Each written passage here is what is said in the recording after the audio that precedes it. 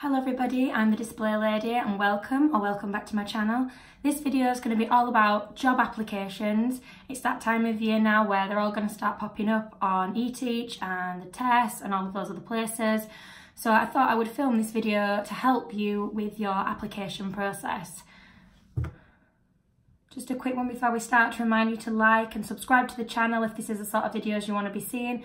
Leave me a comment below if there's anything in particular that you want to see next, or any questions you've got about anything I say in this video or anything at all. I'll try my best to respond to all of them. Thank you. So I'm going to film a lot of this video with a voiceover. I'm going to show you my phone. I'm going to show you some live current job applications.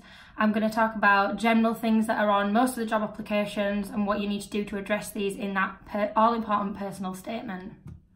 One thing to say before we start is when I was an NQT and I was applying for jobs, it took me a long time to even get an interview. So I do know that this process is long and arduous and just takes up a lot of time that you don't really have when you're a trainee teacher or even just a general teacher.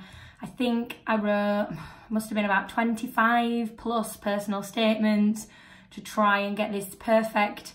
And eventually it did work. And ever since then, any job that I've applied for with that personal statement or a variation of that personal statement has got me an interview and ultimately a job. So I feel like I've really refined that process now so I can pass along those skills to you guys. My first tip on preparing your personal statement is to sort of come up with a generic personal statement that covers chronologically everything that you have done that could be applied to teaching. We're going to look at the criteria for a lot of jobs and what sort of things you're going to put in your generic kind of personal statement, but you want to keep this organised. I would suggest chronologically is best, and you're going to want to have certain things within there that you are just going to adapt and tweak to match the school that you're applying for. This is going to save you a lot of time in the long run. Also, it's going to save you time if you ever decide to apply for another job elsewhere, because you've already got that kind of backbone and structure, and you can just add on to the bottom any extra experience you've gained in your job that you've just left. Another tip that I would have is that keep this to around a page or a page and a half at the top maximum, because otherwise the school's not really going to read it, and you really do want them to read it, because this is the bit where you've got to sell yourself, which a lot of teachers do find really difficult to do. So you've got to try and sell yourself as best as you possibly can. Try and think persuasive writing. My second tip is going to be to really look at that first page where the school job application is, and I'll show you what I mean in a minute, and really look at what the school are wanting and really look at what sort of school it is. What are they really prioritising at the moment? Is it that they've really got a high priority on technologies or art or ICT, and really try and sell that and get that to come across in your application, that you've noticed that that's what they're interested in and so are you. You need to match yourself to that school and say, this is why you need me. Tip number 3, on a lot of the adverts for jobs, you are going to see the same sorts of things again, and you are going to see visits to schools are warmly welcomed or visits to schools are strongly encouraged on most of them. I've never gotten a job where I've not visited the school first, so I would really try and prioritise that. I know that that's a super difficult thing to do if you're a full-time teacher. I've used my PPA time to do this before, so you just really need to prioritise that and think about the fact that that's going to sell you to the school. You're going to look like you care about that school. It's not just another job application you're rattling off in a long list of them. You're going to look like you're proactive. You're going to look like you care. And it's your first opportunity actually to sell yourself to the school and make yourself memorable, so that when your job application lands, they say, oh, I remember him or her. She was amazing. She said this, she did that. She's visited our school. And that's going to stand you above the pack before you even get started. My fourth tip before we get into looking at specific job applications is to sell yourself in your first sentence. So don't have a sentence that's kind of generic and boring. I actually start with an anecdote about why I wanted to become a teacher, or I did when I was an NQT. So that's always a nice way to start. Try and do something a bit different so it catches the school's attention. I don't mean different as in wacky and wild, I just mean different as in it's going to make you stand out. So here we are on eTeach. I found a job for Key Stage 1 and Key Stage 2 teachers, so there's something for everybody.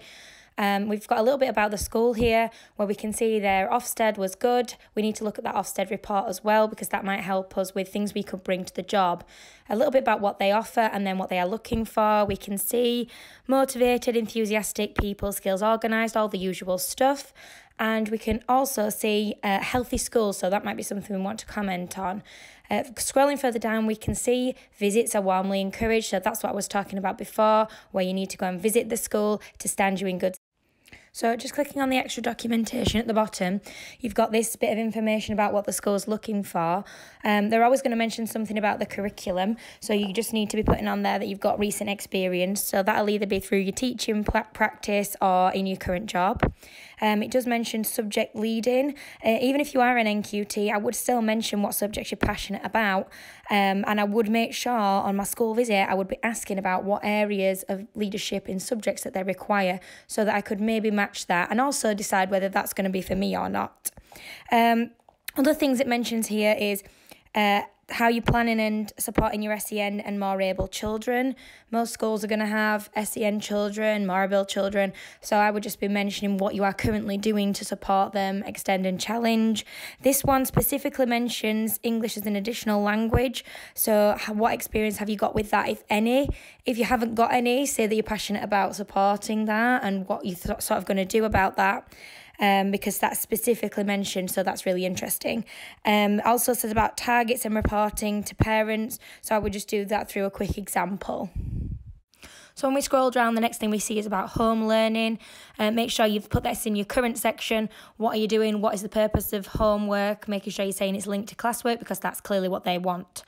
The next bit is about engagement in your class and your teaching strategies. So I would link that to maybe saying about current observations and maybe your questioning was a strength and you're targeting specific children with that as an assessment for learning technique. You're always going to get stuff about a safe environment. Make sure you mention that you're passionate about creating that and why that's important. Behaviours on there, so mention that you're following the school's behaviour policy. Maybe look into what the school's behaviour policy is and say why you may support that. If you don't support that, then question whether this is the right school to apply for. It says about personal development, so you could link that to the behaviour management and say what research you have done, who you think is really important in behaviour right now, for example. Development plan, make sure you've had a look at that. It's specifically mentioned here, so how can you contribute to that?